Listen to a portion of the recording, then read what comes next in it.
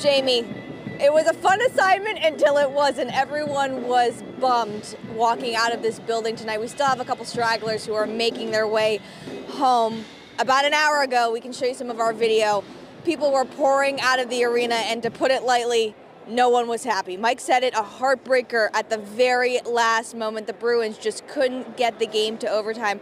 Of course, a big letdown for so many fans who were hoping that the Bruins would make it this year. They wanted that cup and they wanted it hoisted up, hopefully alongside that Celtics banner that we are all hoping now more than ever will come through, but Bruins fans will have to wait until next year to rebuild and get another chance. I came from Florida this morning, 5:15 a.m. And your friends? I lived in Boston. It's always next year. I can't support them quite yet. A lot of always Celtics next talk. year. Celtics season. Let's go Celtics! Let's go Celtics. We heard lots of cheers coming out of the building, of people saying that, all eyes on the C's. Now they will be in the Eastern Conference Finals on Tuesday right here at the TD Garden.